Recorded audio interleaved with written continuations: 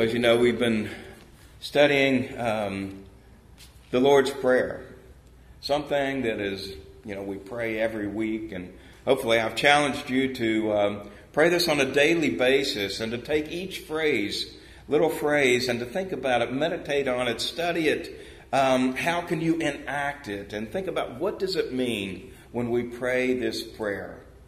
And today we come to the little phrase, let's just read the prayer.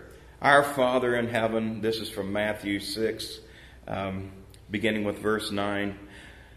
Our Father in heaven, hallowed be your name. Your kingdom come. Your will be done on earth, just as it is in heaven. Give us today our daily bread, and forgive us our debts, as we forgive our debtors. And lead us not into temptation, but deliver us from the evil one. And then Jesus goes on. The only part he adds a little addendum to emphasize the importance of forgiveness. And he says this: for if you forgive men when they sin against you, your heavenly Father will also forgive you. But if you do not forgive men their sins, your Father will not forgive your sins. That's a scary passage. It's a passage filled with hope, but it's also a scary passage, isn't it? This past week we remembered 9/11, and as I was studying this passage, I was thinking what an interesting contrast. You would see posts and things on Facebook, and it would say, never forget. And we never want to forget, what happened on 9/11. The world was changed, literally changed. And we never want to forget that. And yet, in the midst of the unforgivable, there needs to be forgiveness. I thought it was just interesting.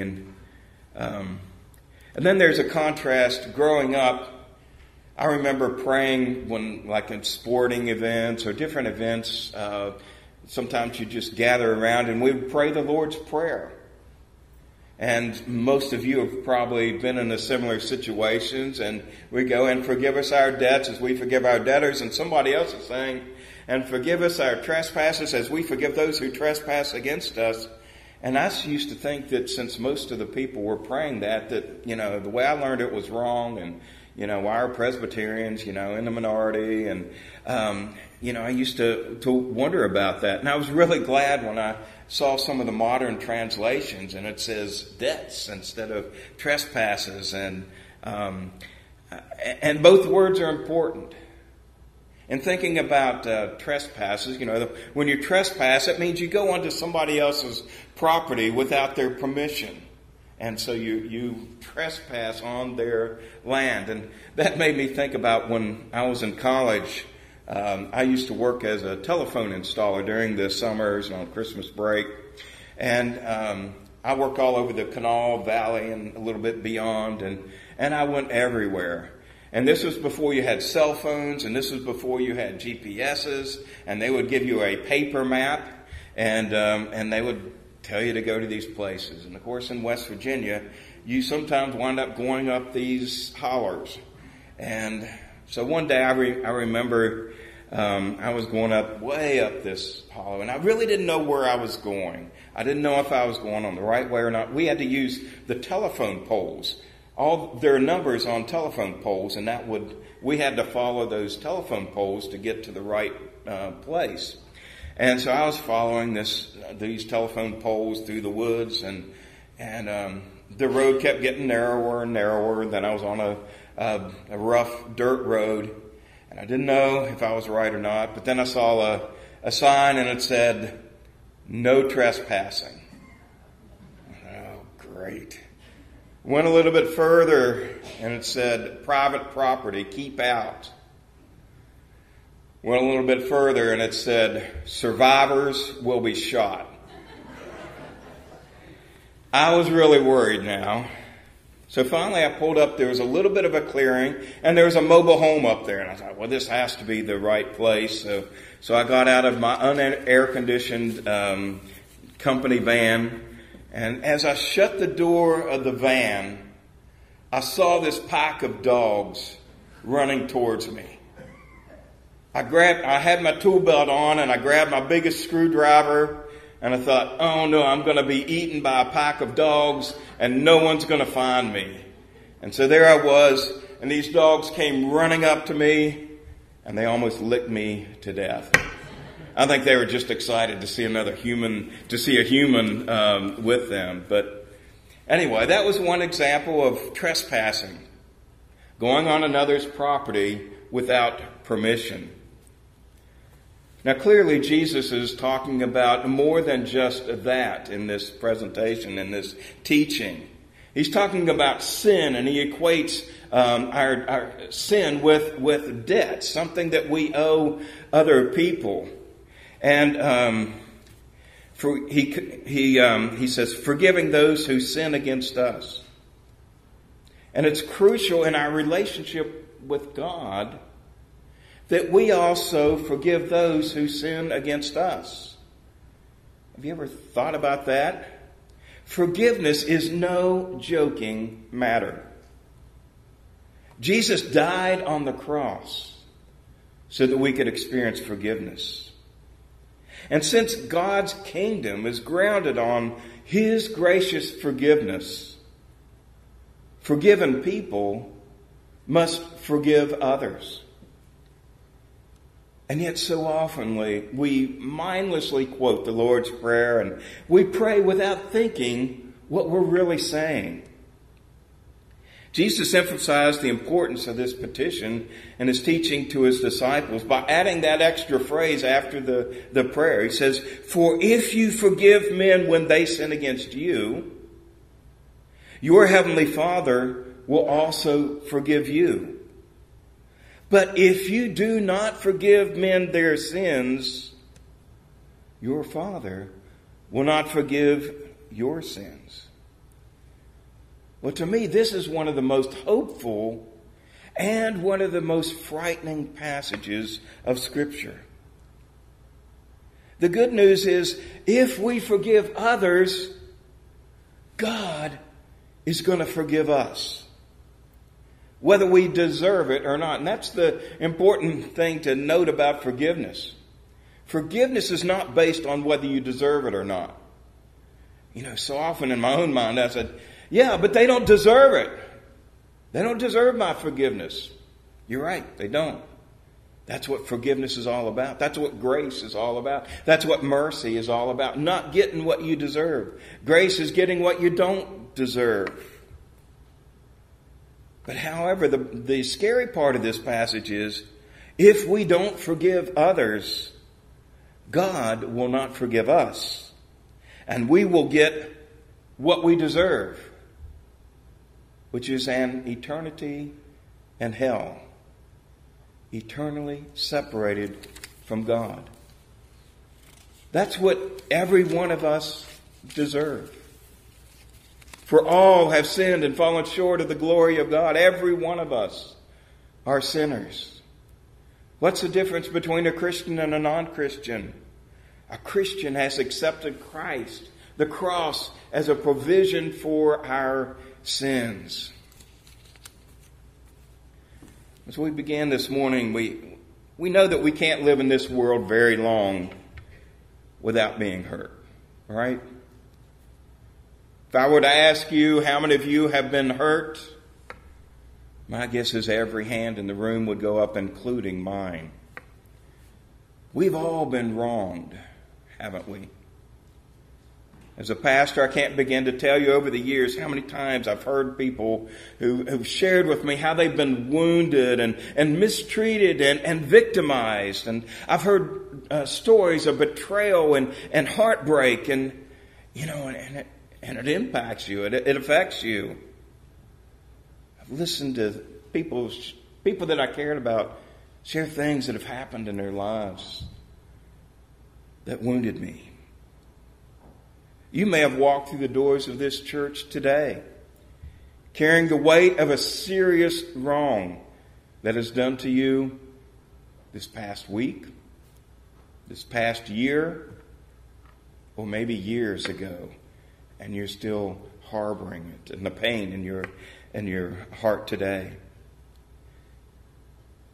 If that's your situation today, and it's been mine in the past, I want you to know that what we're going to talk about today is hard. It's hard to hear. It involves spiritual surgery. And you know what? Surgery is never fun, is it? You go in and you may not be in a great deal of pain, but when you come out, you're going to be in pain. But then the healing begins afterwards. The good news is that God wants to remove that toxic cancer from our hearts. And He wants to fill it with love and joy. But the surgery that has to take place is forgiveness.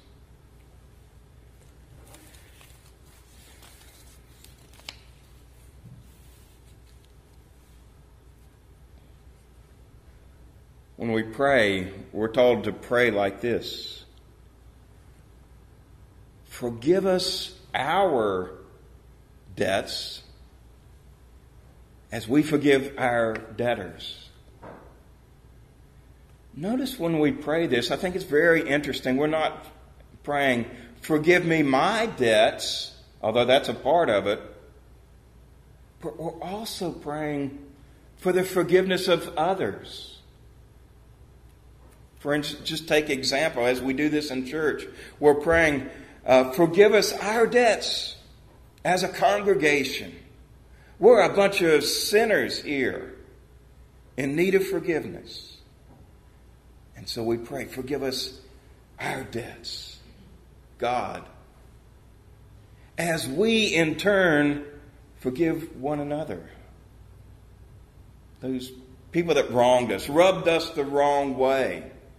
They hurt our feelings, whether they meant to or not. We're praying and asking for forgiveness.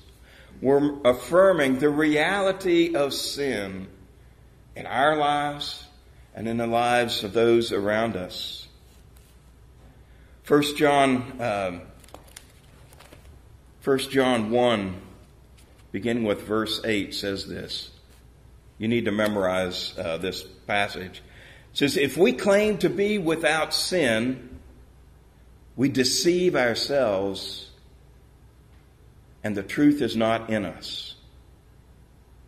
You know, if we claim, hey, I'm not a sinner. Some people think that once they become a Christian, that they don't sin anymore, or they can achieve, as they mature in the faith, that they can achieve a sinless life here on earth. That's not what the Bible tells us. In verse 9, I've shared this with you in the past, and I've shared that it's like a spiritual commode. We used to use this analogy in Campus Crusade. It says, if we confess our sins, He is faithful and just to forgive us our sins and to purify us from all unrighteousness. You just think about that. It's a gross analogy, but you know, when we sin, it's like the stuff we put in the commode. That's what God, the way He views sin. You know, our view of sin and God's view of sin are sometimes very different. It's a stench in the nostrils of God. But when we flush that commode, when we confess our sins, that stuff goes away, never to be seen again. And clean water comes in and replaces it. And that's a picture of what happens when we confess our sins, as He forgives us our sin and purifies us from all unrighteousness. But then listen to verse 10. If we claim that we have not sinned, we make Him, that is God, out to be a liar, and His word has no place in our lives. So if we say we're not sinners, you know, we're good people, yeah, we're good people. We're calling God a liar because He says, for all have sinned and fallen short of the glory of God. So what does all this mean? trespasses.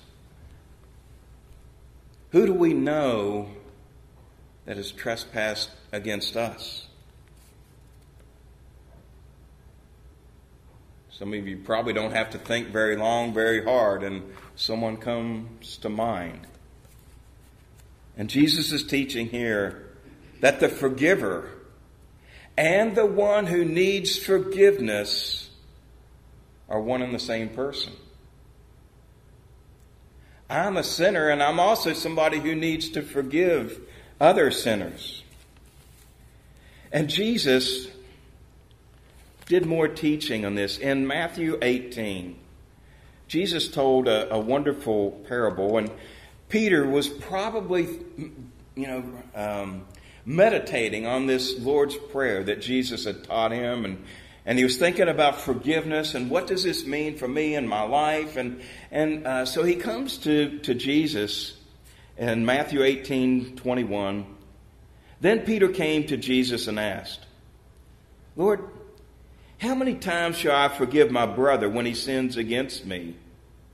Up to 7 times?" Somebody was, they weren't getting along with Peter. There was some conflict going on in Peter's life. And Peter said, what's this forgiveness about? The rabbis would say you need to forgive somebody 3 times. That kind of seems like a lot. Once, twice, 3 strikes you're out. But Peter was saying, I'm going to be really generous here. I'm going to double the 3 times, and I'm going to add 1 just for good measure. So Jesus, what do you think? Should I forgive 7 times? Aren't you proud of me? You're going to pat me on the back, say, "Attaboy, Peter"? No. Jesus said, I tell you, not 7 times, but 77 times. And others say 7 times 7, 70 times 7, or 490 times. The point that Jesus is trying to make here is you forgive people over and over and over and over and over again. And then he goes on to illustrate his point, as he often does. He tells a parable that Janet shared with us earlier with the children. And he said, therefore, the kingdom of heaven, remember, the kingdom of heaven is God bringing heaven down to earth. Not us taking earth to heaven, but God bringing his kingdom here on earth. The kingdom of heaven is near, it's here. One of the big teachings of Jesus. And therefore, the kingdom of heaven is like a king who wanted to settle accounts with his servants. His financial guys gathered around, say, look, we got some debts here. We need some cash. We got to collect some of the debts, accounts receivable that haven't been received. And so we need to go and collect some accounts owed. And as he began the settlement, a man who owed him 10,000 talents was brought to him. This is an incredibly large number. Some will say $25 million. The point that Jesus is making here, this is an impossible sum for this man to pay. Just like it's impossible for us to earn or merit or work our way into heaven. But a man who owed him 10,000 talents, and he was brought to him. Since he was not able to pay, the master ordered that he and his wife and his children and all that he had be sold to repay the debt. They'll never get enough to repay it all, but I'm going to get as much as I can. And oftentimes prison in the earlier times was often something, it was a place where debtors would go until they paid the amount. Of course, it's kind of ironic. If you send somebody to prison, how are they going to find the money to pay the debt? But it was a way to get people to pay their debts. And the Bible is very clear. The understanding of going into debt and the biblical culture is very different from what we have today. I mean, we live in a nation where we have tremendous debt, don't we? I can remember first time hearing government on the news hearing about $1 trillion in debt. And I think, oh my goodness, I've never heard that number used before like that. And now it just keeps going on and on. And we have college students coming out of college with huge debt. And we hear about this. So debt is a problem. But in the Christian times, in the earlier times when Jesus was there, you were not to go into debt. It was not a good thing to go into debt, because the borrower becomes a slave to the lender. Isn't that true? When you borrow money to buy a car, you become a slave to the bank. And you have to pay that money or they'll come and take your car away. And so we live in a time when we have great debt. But during this time, debt was not a good thing. And you'd be thrown into prison if you had debts to pay. That's what was going on here. Well, the servant fell on his knees before him. You can imagine this. Not my family, not my children, not everything I own. And the servant fell on his knees before him. Be patient with me, he begged, and I will pay back everything. I don't know how, but I'm going to pay him back. I'll pay you back, I promise. The servant's master took pity on him. He had compassion on him. And what did he do? He didn't say, okay, now you go out and pay me. You know, we'll set up a regular time schedule and you pay me back. No. He went beyond what this guy was asking, and he canceled this unbelievable amount of debt. And then he let him go. You would think that there wouldn't be a more grateful person on the face of the earth than this guy. But what did he do? But when that servant went out, he found one of his fellow servants who owed him 100 denarii. That's like $10. You know, I loaned him money to buy a pizza. And now he's saying, I want to be paid back right now. And he grabbed him and he began to choke him. Pay back me what you owe, he demanded. His fellow servant fell to his knees and he begged him, be patient with me and I will pay you back. Interesting. The same words that this guy that had the great debt reduced or forgiven. Same thing. Be patient with me and I will pay you back. But he refused. Instead, he went off and he had the man thrown into prison until he could pay the $10 back. And when the other servants saw what had happened, they were greatly distressed and they went off and told their master everything that had happened. And then the master called the servant in. You wicked servant, he said. I canceled all that debt of yours because you begged me to. I didn't have to. Shouldn't you have had mercy on your fellow servant just as I had on you? And in anger, does God ever get mad? Yeah, there's a time for righteous anger. Does God ever judge his people? Yeah, God judges his people. Sometimes there's going to come the wrath of God upon the world. Judgment is coming. We don't have to fear that as Christians because we've been cleansed. We've been washed by the blood of the Lamb. Jesus paid it all. All to him I owe. Sin has left a crimson stain, but he washed it white as snow. We're going to close with that. But anyway, in anger, the master turned him over to the jailer to be tortured. This is going to be worse. The punishment is now worse. He's going to be tortured until he should pay back all he owed. And he could never repay that. And Jesus closes by saying this.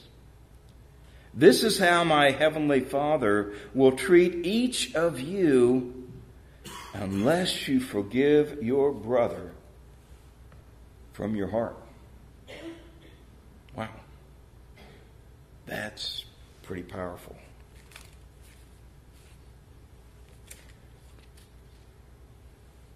Our Father in heaven, hallowed be your name. Your kingdom come, your will be done on earth just as it is in heaven. Give us today our daily bread. And forgive us our debts, as we also have forgiven our debtors.